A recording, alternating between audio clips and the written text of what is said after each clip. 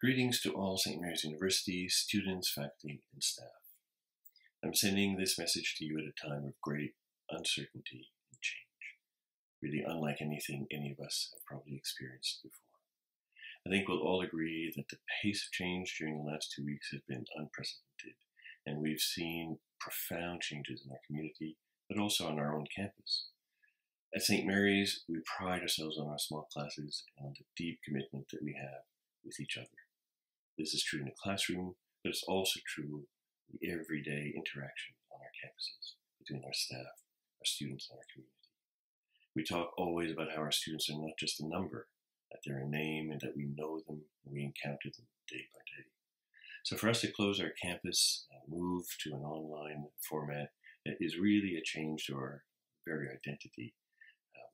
And yet, as our incredible IT department put tools in place for online delivery, as our amazing professors find new and innovative ways to deliver their content online, and in only 3 days' notice, I might add, we realize that St. Mary's remains a connected, personal, and dynamic community, whatever the means we use to communicate.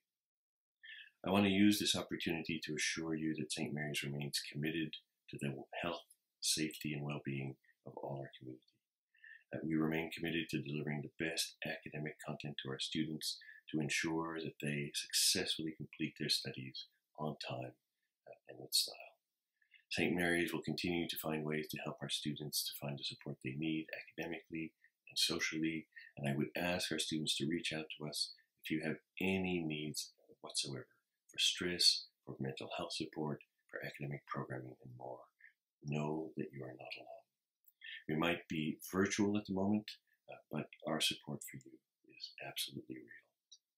To our amazing staff and faculty, thank you for your passion and commitment to our students, to each other, and to St. Mary's University.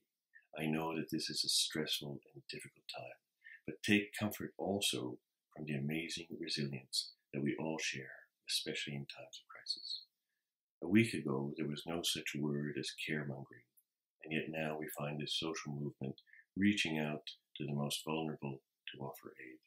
Tens of thousands of Canadians in just a few days have signed up to help those most in need. Musicians and artists struggling because of cancellations of public performances are putting their art online to lift our spirits. And as you've all seen, people from all over the world have been standing on their balconies to sing and cheer on the brave medical and emergency personnel who have put their safety online to help us. For every gesture of despair, 1,000 kindnesses have been performed. And as Pope Francis has reminded us, the crisis shows us that humankind is one community. So as we practice social distancing, more and more of us are actually drawing closer, understanding our shared humanity.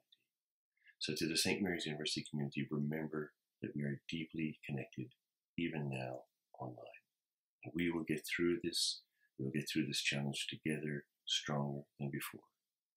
So be safe, be well, and I look forward to seeing all of you face to face soon.